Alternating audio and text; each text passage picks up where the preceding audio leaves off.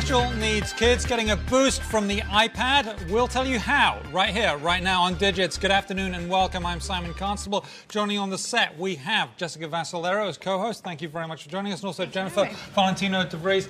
Jen, let's start with you. How can the iPad help special needs kids?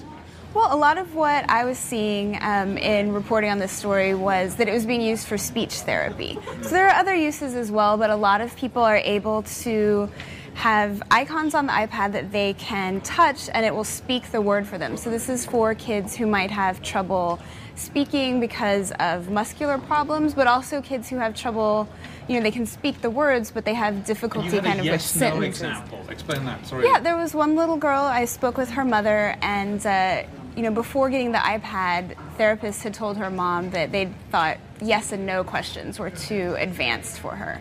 And that was just because, you know, she has muscular problems and couldn't articulate, you know, what she was thinking. But after she got the iPad and she's been working with it, she is able to, you know, move her arm a bit to indicate the words that she's wanting to speak. And, you know, she can identify colors and ask to go outside and play and things like that. So now, is this just for the iPad? I mean, obviously, this is probably, there are software developers who are building these tools, and are they building them for other devices? Well, you know, it actually started with earlier touchscreen devices. I mean, the iPod Touch and the iPhone and, you know, other devices, even Windows Mobile. But the difference with the iPad really is the a lot of times kids who have these difficulties also have trouble sort of navigating the very small screen of those other devices. So it's really tablet computers, and people I spoke with also said that they're looking at developing such software and products for other tablets as they're coming out, like ones that are on Android and so forth. But you know, for right now, Apple's been ahead of the game in that. Now, you didn't just speak with anyone when you spoke with this. You talked with someone extra special. Tell us about that.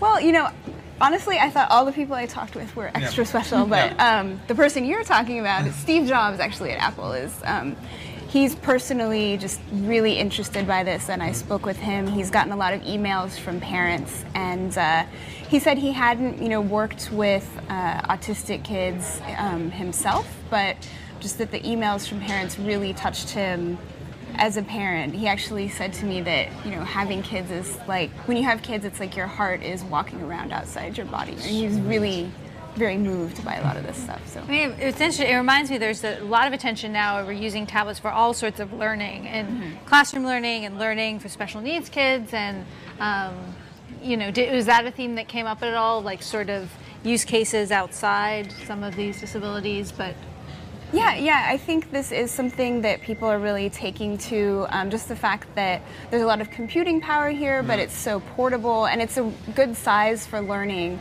that's kind of bridging the gap between PCs and, you know, mobile. Now, there are other smaller devices mobiles out there that sort of predate the iPad, but there are some issues for some people getting hold of them. Can you explain why?